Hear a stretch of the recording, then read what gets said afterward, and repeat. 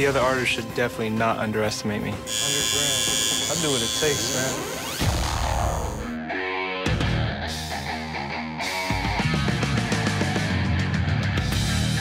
What you want to get done? I got a swastika and iron cross I want to get done. Wrong part of my life. Now I know where I'm at, and I want to go. Any ideas what you want to do? Maybe or? like a zombie nurse cemetery scene. Right. I got to get it out of there. I got kids, and my kids hate it. Please do not give me a swastika that says white power. At one point in this guy's life, he hated me.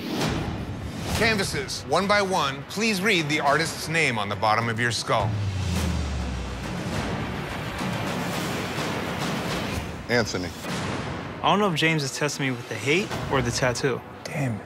I can't let it get to me. I need to keep my composure so I stay focused. What's going on? What's the story behind that? I was just brainwashed when I was younger. Yeah, and when I got older and had kids, I realized, man, what the hell? I'm trying to do a 360. Well, I'd love to help, man. That's Oh, what yeah, I'm I here appreciate for. that. Right on.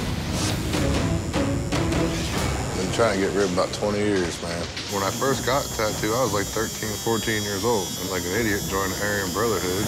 That ain't cool. That's not where I want to be.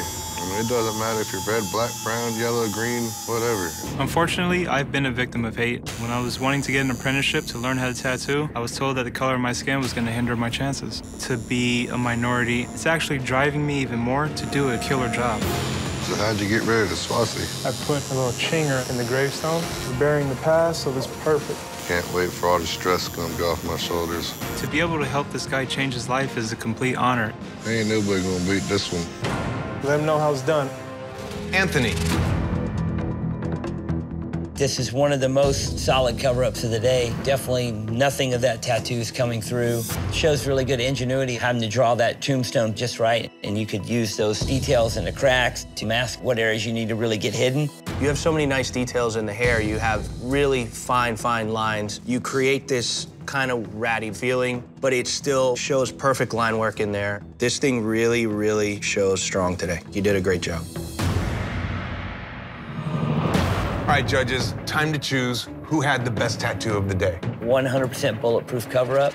Anthony's tattoo gets it. I love the high definition of Anthony's tattoo, but it does look like a weird composite that's not realized. Not for me. For me, everything about the tattoo, especially the cover-up area itself, is executed so well and so precise. I love James's tattoo, but he had some hiccups in the line work, and I really couldn't pick too much apart about Anthony's. I need a final decision. Anthony. My vote's for James. I'm gonna vote for Anthony. The judges have decided that the best tattoo of the day goes to Anthony.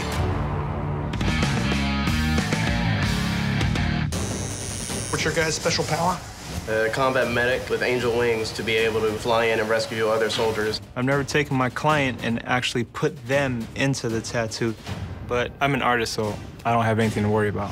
The other artists should definitely not underestimate me. 100 grand. I'll do what it takes, man. Anthony. What comic book character did your canvas want to be?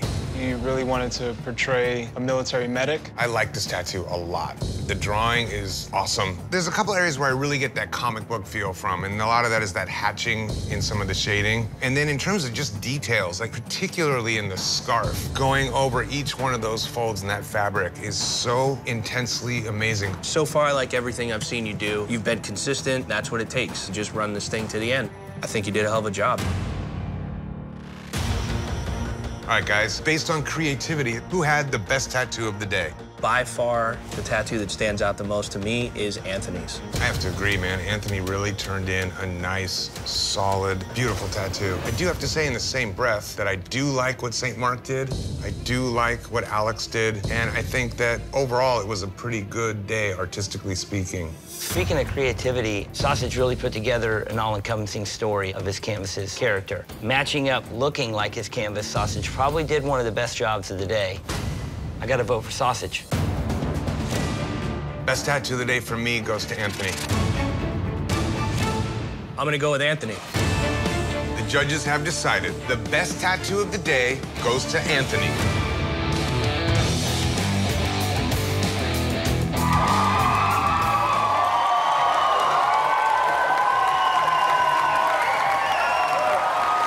We assigned you Japanese. Talk about it. Even though I had an open canvas, I really wanted to give him something that he likes as well. He has to wear it for the rest of his life. So during the competition, Dave, you did mention you wish to see more of the dragon, the full body. So I gave you that and then some, with hopes to redeem myself. Tell us about this, man. What do you got, bud? So going up against these guys, I couldn't slack. You know, I really had to be strategic, competitive. I wanted to represent where I was raised and being brought up by a single mom. The wolf actually represents my character kind of throughout the season, observing everything and planning my attacks. Wow. Ollie, that's for Anthony. Anthony, beautiful, beautiful tattoo. I love the details. I love the color work. The composition you have really fits the arm nicely. Even though you didn't do an entire inside of the arm, what you did is very clean. The details in the top and the color work in the fades are just top notch, man. Anthony, I love the tattooing and I love the story that it tells. That woman's face is beautiful, and the markings, the space that you have behind her head and the markings on her face really work, and they're really beautiful. The hot and cold juxtaposition of the colors are great. It's actually my favorite sleeve. Wow. Wow. Guys, one of you is about to win it all. I think we got some great tattoos here, man. I really think that it's a tough call. I think Anthony's sleeve is laid out beautifully. I know Clean did a lot more coverage on his sleeve, but of the two sleeves, Anthony's the one that I'm leaning for. You know, looking at the dragon, it's beautiful, it's big, it's powerful, it's sculpted lines, it's got the energy, it's nice color play, but is it done? Well, that's my thing, man. I gotta say, I love both you guys as tattooers. I love everything that's been turned in. I say that, you know, Anthony, you didn't finish the dragon. It's just, and I gotta say, Clean, you covered the whole arm. You sleeved out the whole arm. I don't know, man. I gotta get a final decision. Chris, final decision. Man, this is a tough one. Based on the two tattoos and what it looks like, I'm leaning towards Anthony. Wow. I gotta say, both tattoos are killer. All four of them are killer. Anthony, you didn't finish the chest, and you didn't sleeve out the sleeve. And those are technicalities, and we critiqued Clean on those very technicalities because he didn't do photorealism for his final piece. I gotta go with Clean Rock 1. I gotta do it, man. Oliver, final decision. Well, all three of these finalists did amazing tattoos. Clean, you're a veteran, you know what you can do. What Anthony did in his sleeve, I think is not something that not a lot of people could do. I gotta go for Anthony.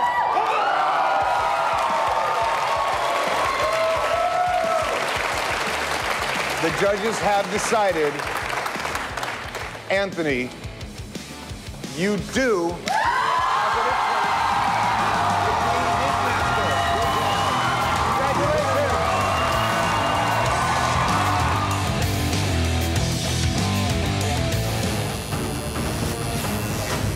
See what the hell I'm doing. Everything's swelling up. I can't see what I'm doing. I just have to go off of instinct and follow my gut, my intuition.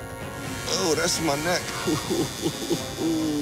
If I drop the ball, my team does not get the advantage, and I've pretty much proven to these other coaches that I can't compete with them going into the Master Face-Off. The smoothness and the quality of the black and gray, that reminds us why you're sitting as a coach. Beautiful side, beautiful entryway to the piece in the center, beautiful exit, and the precision of that beak dropping down to a perfectly sharp point dead center. Everything's dark and breathable. Judges, it is time to determine the winner of this Flash Challenge. As far as adaptability goes today, I really like what DJ did in the way that he went along the jawline, brought this design so it's readable from a mile away. My vote is for DJ. Anthony, to me, went above and beyond. Doing big black and gray, we always see people do it too dark where they lose the contrast or they lose the shape. Anthony's figure is very dynamic. I vote for Anthony. We have one vote for Anthony, one vote for DJ. Chris? Today, Anthony. The judges have decided the winner of today's Flash Challenge is Anthony. Thank you, guys. This feels amazing. I don't have as much experience as these other coaches. I pretty much smashed them. That's what I needed. All right, let's check in with Anthony. Oliver, what is the word? Oh man, Anthony is killing it over here. True Anthony Michael style. Beautiful finesse. This thing is soft and beautiful. All right, Anthony. Got a big question for you. Out of all these 3 coaches this season, you had the least amount of experience tattooing in general. How did it feel being in charge of a team and coaching people? Man, listen, I was shook. You know, I had to face all my insecurities on the spot. I won season 7 with, you know, off my gut instinct. I did the same thing this season. That's why Juan's sitting over there representing the Wolfpack. Well, killer job, man. Killer job.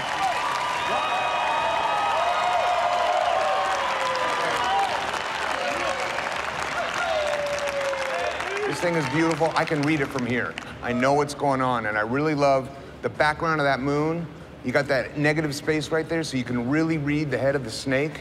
When I follow the snake's body, it's a little complicated, but it does anatomically shape up.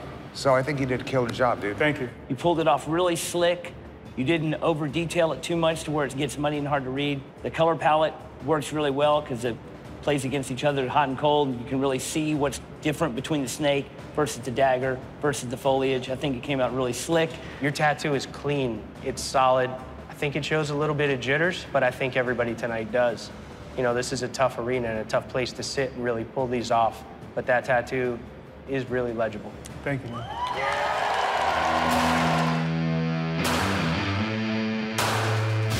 I was the most inexperienced artist to win the title of Ink Master. Now I have to prove that wasn't a fluke. What I'm envisioning is a Polynesian approach, but also I'm big on portraiture. So on one side, I'd like to apply a portrait of a Maori woman, on the other side, a man. This is blowing my mind. I'm taking a huge risk with this design. It's unique, it's powerful, it's completely unexpected, and that right there is what's gonna get me the win.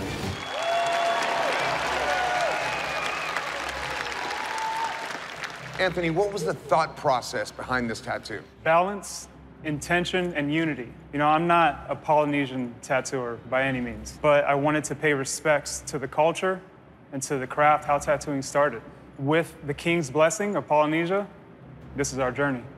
The design, the layout, the detail is over the top. The style of tattooing that you do on here is very dark, and it doesn't have a lot of loose skin breaks that we always look for. And with that being said, it plays so strong and so perfect still. Looking at the tools and the symmetry, the way the tattooing tools are lined up with those circles that you have over the top are beautiful. The negative space that goes perfectly echoes one side of the ear to the other and brings it up to cast the shapes for the portraits to sit in are beautiful. And the portrait quality on these on the side of a head are top notch. I mean, that's winning right there. You know what I mean?